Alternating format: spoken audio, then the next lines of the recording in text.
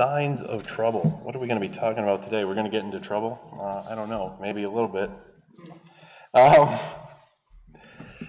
was thinking about the doctor and physical checkups, probably because I've been reading way too much about all of the all of the waves of sickness that are kind of hitting the country right now. I guess I've been reading medical articles, so my phone is feeding them to me in my news feed,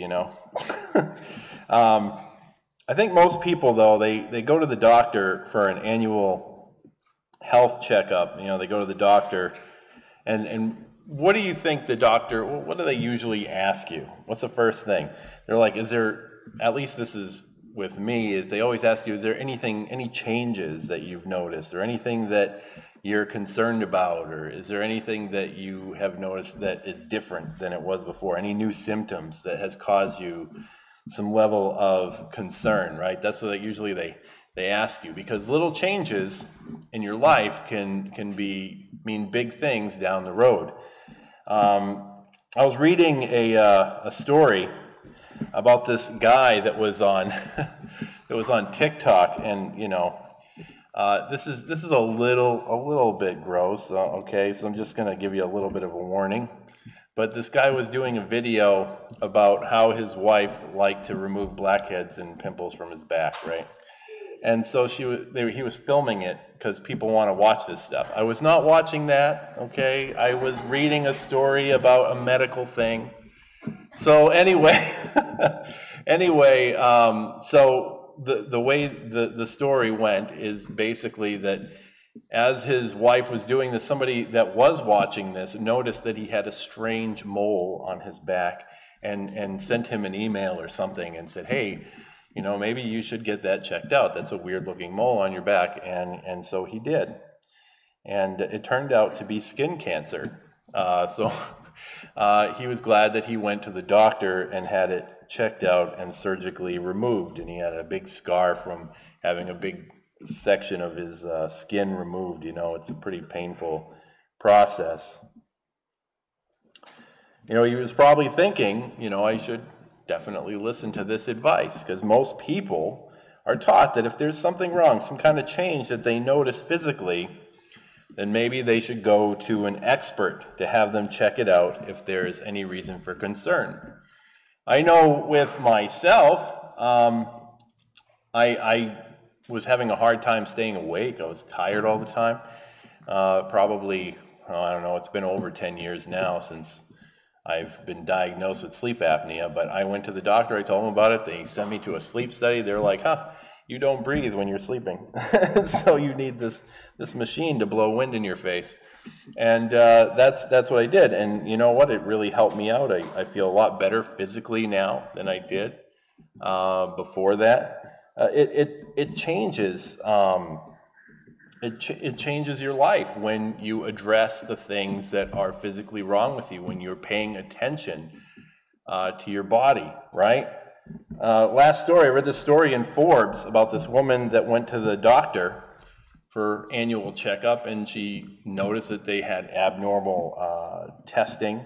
She went for several more tests, and eventually she found out that she had cervical cancer. And had she not gone and had that screening done and gone to her annual checkups and fastidiously went every year to make sure that she was in tip-top health, then it would have gotten missed, and her very early form of cancer would have been spread all over her body and her lymph nodes, everything else. They said it would have been much, much worse, and it was great that she was screened out early because she was vigilant and diligent about paying attention to her physical health. And I think a lot of us are cognizant of that, right? We do pay attention to our physical health. But how often do we think about our spiritual health? How cognizant are we about that? How much time do we spend thinking about what has changed with that? Do we have some type of melanoma on our spiritual skin, right? There's an interesting passage in the book of Hebrews that tells us and reminds us really to do that very thing. And there's a warning at the end of it, but it really is telling us for the good of our health, right? Just like your doctor tells you you need to go to your annual exams, you need to do all these things that are important for your physical life. So the Bible tells us the things that we need to do that are important for our spiritual life. And I'm going to take you to that passage here. It's from Hebrews 10:23 through 26. He says, "Let us hold fast the confession of our hope without wavering, for he who promised is faithful. And let us consider how to stimulate one another to love and good deeds, not forsaking our own assembling together, as is the habit of some, but encouraging one another. And all the more as you see the day drawing near. For if we go on sinning willfully after receiving a knowledge of the truth, there no longer remains a sacrifice for sins, but a terrifying expectation of judgment and the fury of a fire which will consume the adversaries." There's a lot going on there, but this is basically telling us what we need to do for our spiritual health. That's what it is. It's telling us what's going to happen and why it's important. I think of this passage as a check for our spiritual well-being. And it tells us to do a number of things. And I want to go through those things. I'm going to refer back to this passage as I explain those things. But the first thing is, he tells us to be vigilant, to be on guard, to watch for warning signs in our spiritual health, right? He says to hold fast to the confession of our hope. And to hold fast means to tightly grip onto something, to seize it and hold on to it, to pay attention to it. You could say paying constant attention to it. If you are pulling somebody up off of a cliff, you have to grip their hands tightly and make sure that you pay attention to what you're doing, because what happens if somebody distracts you from your task of pulling your friend up off the face of a cliff? Well, you could get distracted and see a squirrel and you let go, right? And that person would fall. So when he's saying to hold on to your hope, to hold on to the confession of your faith, he's saying hold fast to that like you're pulling it up off the face of the cliff. That you need to be constantly thinking about that has to be something that's a priority in your brain, that you need to do a self-check, right? And Paul basically tells us to do that same very thing when he says to examine yourself. He says this in a couple of different places. He says one time in 2 Corinthians 13:5, he says, "Test yourselves to see if you're in the faith." Make sure you're holding on to your faith. Make sure you're holding on, your grip is secure, right? Examine yourselves. Or do you not recognize this about yourself, that Jesus Christ is in you, unless indeed you fail the test? And then he also makes a comment similar to this when he's talking about the Lord's Supper in 1 Corinthians 11:28. He says, "But a man must examine himself, and in so doing he is to eat of the bread and drink of the cup." Now these are a couple of places where Paul tells us to really assess our faith, thinking about where we came from. In the first example, he's saying, I taught you the gospel, and what you know is from me, so look back at yourself and examine yourself and see that what I'm telling you is genuine and true. But the fact of the matter remains, he's saying, do a self-assessment. Really think about what you believe in, what you think, and why you think it. And he's saying the same thing, basically, in regards to the Lord's Supper. He's saying, do a self-examination. You know, make sure that your grip is tight, that you're focusing on the right things. And we think about that as we take the Lord's Supper, and as we have that prayer, we think about the importance of what Christ did for us. We're reflecting back on that. We're finding back the center of our faith. We're going back to the source. We're really trying to get to the heart of what's truly important about what we believe in, right? So those things are important to do. And the Hebrew writer is saying the same basic thing when he says hold fast or to grip onto it. Don't let that go.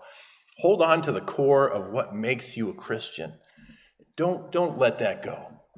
Keep holding on to it. So And he says how we do that, right? If we go back to our Hebrew passage, our original passage that we started out with this morning, he gives us a couple of ways to do that, right? And the first of those is, let us consider how to stimulate one another to love and good deeds. So that's the first step that he gives us, right? He says to stimulate one another to love and good deeds. And this is the first step in maintaining a spiritual being. Loving God and loving one's neighbor as oneself are core principles, right? Core principles to what it means to be a Christian. And if we look at what Jesus tells us is core and fundamental to our faith in God and what it means to be a follower of him, the most important, greatest commandment in the law. We see Mark 12:29-31. It says, Jesus answered, the foremost is, hear, O Israel, the Lord our God is one Lord. And you shall love the Lord love the Lord your God with all your heart and with all your soul and with all your mind and with all your strength. And the second is this, you shall love your neighbor as yourself. That gets to the real heart and core of what's truly important about Christianity, right? So when the Hebrew writer is telling us to go back to love and good deeds, to focus on those things, to make those things priorities in your life, he's really reflecting on the same kind of things that Jesus is telling us are the most important things to God. To love people, to treat one another as you would want to be treated, right? To love your God with all your heart, your mind, and your soul. Because love is a good deed in and of itself, right? Love is an action. In the Bible, love isn't twitterpation or feelings of whatever, but it's an action. It's how we treat other people, that we put other people's needs and concerns before our own, that we extend ourselves for the benefit of the other person, and with no expectation of reward, only that you can see that that person is uplifted and enriched by what we do. Love your neighbor as yourself. So how would you want other people to treat you? With what kind of respect and love would you like to be treated? Well, that is how we should extend it to other people, right? To others.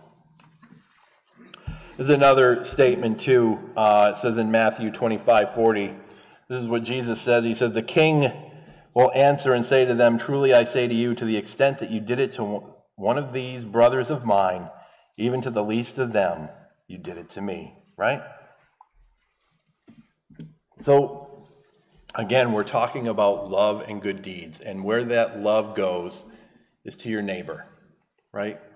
To your fellow Christians that are here in this church. That's a grounding principle. And if we look at what the Hebrew writer is saying in our original text, he's saying this is where you begin. This is where you start. This is what you need to do. You need to remember these fundamentals, this most important thing.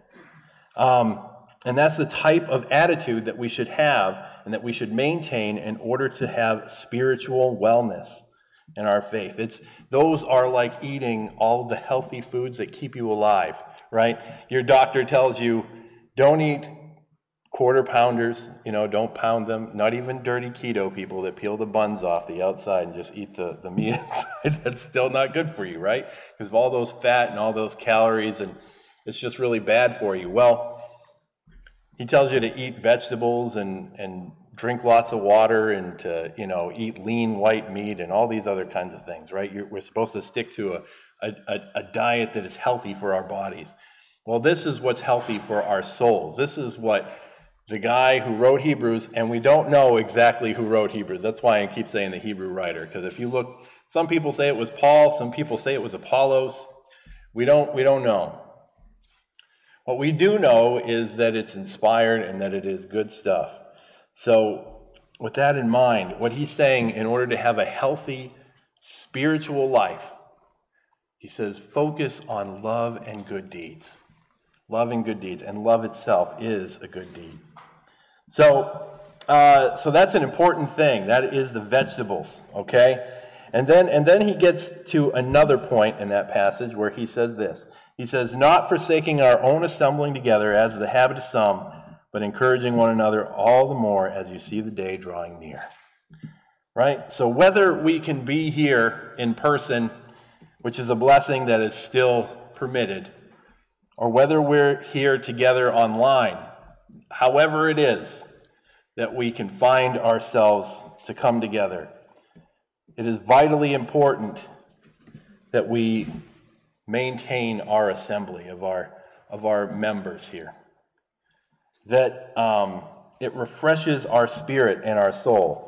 It brings us back to things that are true and right and good, things that are spiritually righteous, that are right with the world. When we spend the entire week at war with dark and evil things that are always trying to interrupt us, because what does the Bible tell us about Satan? It says he's like a prowling or a roaring lion, right? And that he's always seeking to devour and destroy us. Do you think that Satan just takes a break? He doesn't take a break, right? He's always on the move. He's always trying to get you to question or leave your faith. He is trying to be tricky about it too. He's like that little melanoma on your back. And if that guy wasn't doing that TikTok video, who knows what would have happened to him, right? But that's Satan. He's a little melanoma on your spiritual skin, and he wants to become cancerous, and he wants you to walk away from your faith. He wants to kill your faith. He wants to kill your spirituality. And when we come to the assembly, when we come together in worship, it's like that guy on the TikTok video where he shows everybody his melanoma, right? Well, it is and it isn't, right? In a sense, it is, because we're here to encourage each other, to be here for each other, to bear one another's burdens, to lift each other up, to give each other strength to get through the week. When I was a kid, when I was a teenager, I did not like going to church a lot of times. You can imagine that, because I got up early. I hated that. On Sunday morning, I was always want to do something else. I remember we drove about an hour and 20 minutes to church one way, okay? It was about 80 or 90 miles. And we would go from where my parents live now all the way down to Plastow, New Hampshire, which is a long way, okay? And I would oh man, I don't want to do this. I hate this. I would get up at 6 in the morning, and we would leave for church at 8 in the morning and say, this is terrible, right? But then when I got to church and I was with other people that I shared a faith with, other people that believed the same way that I did, then I felt refreshed. I felt better. I felt great that I had gone, that I decided to, that my parents said, you're going to church, whether you like it or not. And I'm thankful to this day that I did, because even a week away, or a couple of weeks, or a month, you drift so far away, you get so out of contact with the things that you really need to keep you grounded, to keep you centered. Church needs to be the focus and the centrality of our lives. That's the way that God designed it. Jesus wanted us to remember him. Do this in remembrance of me, right? He wants this to be a focus of our life. And that's why this guy from Hebrews, he says, don't forsake the assembly. Don't forsake our own assembling together as the habit of some, but encouraging one another, and all the more as you see the day drawing near. You see, this is a positive thing, because we're all in this together. We're all in a struggle together. We're all trying to make it through this life and get through to the other side and be with Jesus Christ for an eternity. That is the goal. And church, our coming together helps us to achieve that goal. It is like your annual exam, but you do it every week, because face it, we're bombarded by evil constantly. There is bad stuff out there constantly trying to get us to do the wrong things, to not care about the things that we should care about, get us off track, So that's why it's such an emphasis, right? That's why it's such a thing. So we've got one more little passage here. And this is the warning passage, right? He says, for if we go on sinning willfully after receiving a knowledge of the truth, there no longer remains a sacrifice for sins, but a terrifying expectation of judgment and the fury of a fire which will consume the adversary. So why does he follow up this encouraging, come together, don't forsake the assembly, do good deeds, and love each other? And he follows it up with this, and it just seems like a big heavy right at the end. It's like this truck, boom, and you're like, wow, that's harsh, right? But the same thing happens when you go to see your doctor, right? And I've had this conversation with my doctor in the past. I don't know if you know this, but I was 50 pounds heavier than I am today, and I am still pretty heavy, to be honest.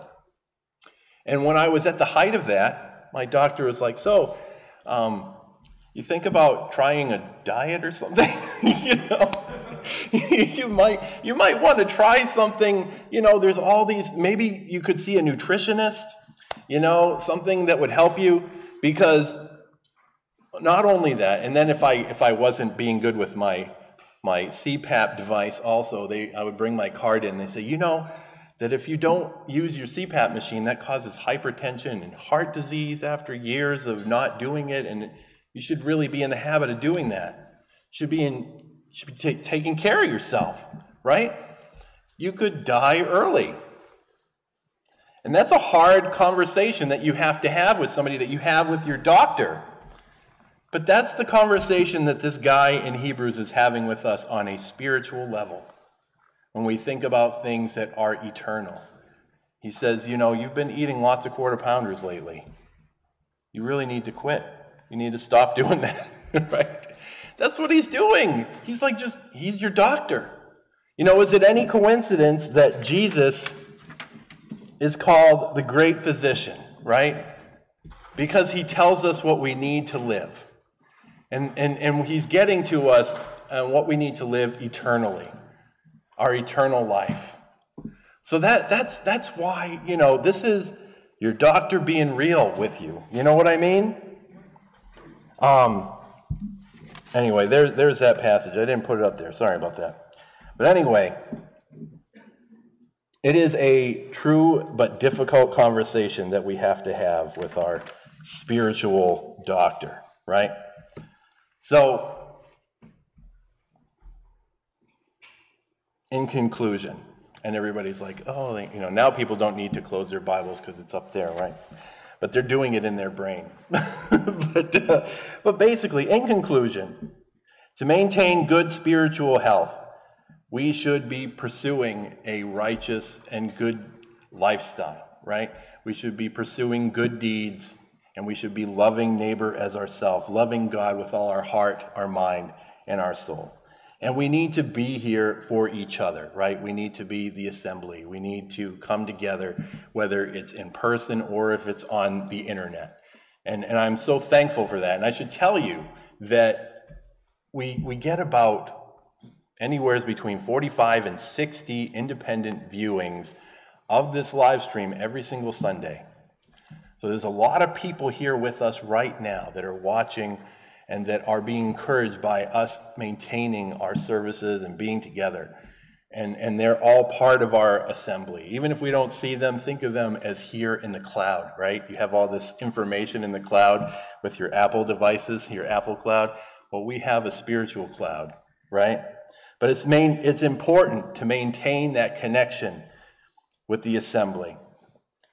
And then we have to be on guard for what happens if we just keep pounding cheeseburgers, That we can't go on living in sin. We have to check ourselves. We have to get back to where we need to be, into fighting weight, That all those things are important to remember to maintain our spiritual wellness.